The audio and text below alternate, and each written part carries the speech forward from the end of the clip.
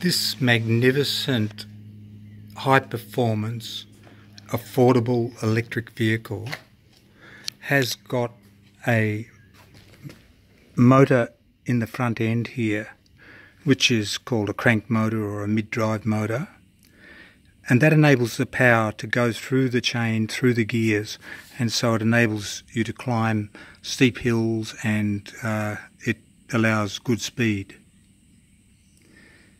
Now, it's also got an adjustment for leg length in the frame here, telescopic adjustment, and the chain is covered by this tube, so you won't get oil on your clothes. Now, the electricals are connected to each other with very good waterproof connectors, good high quality connectors, and the display here provides speedo and odometer and charge level and 5-level pedal assist, and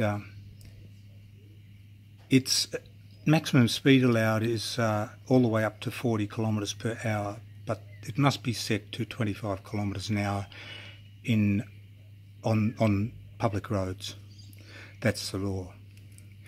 And this is a thumb throttle, and that can be activated once the pedal assist is activated by pedaling. And we have dual mirrors, really nice mirrors, and an 8-speed gear changer, twist grip, which is great because you don't have to take your hands off the steering while you're changing gears. And we've got dual disc brakes, good quality disc brakes that can really pull you up quickly, and the brake hand grips with electrical cut-off, and the tie rod can be twisted to vary the toe-in of the wheels if you want to muck around with that.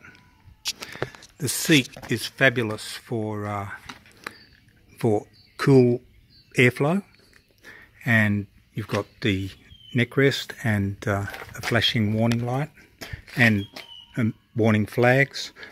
There's one flag comes with the vehicle. You can put them in the top there. The seat is very adjustable. It's got a lot of adjustment here in terms of the tilt, and you can see that the headrest is adjustable as well. The angle of the batteries is also adjustable. It comes with one nice big battery. You can buy a second battery if you want to do long distance travel, and with these specially made unique battery holders for beyond oil vehicles. And it's got 8-speed rear gears, and they're Shimano gears, and a good quality steel rack with provision for pannier bags. And the mudguards are plastic, so there's no risk of rusting there. And we have another flag pole position there if desired, and speedo sensor there. And we've also got a rear brake here, which is used as a handbrake, and the handbrake is operated from this lever which is under the seat, so it's nicely hidden little handbrake, good for securing the bike for short periods of time. And this is a amazing suspension. It pivots around this point here, and it provides a very nice, comfortable ride. The bike frame also has a hinge under here which can be unclipped, and the whole front of the bike can be folded over the rear once the seat is removed.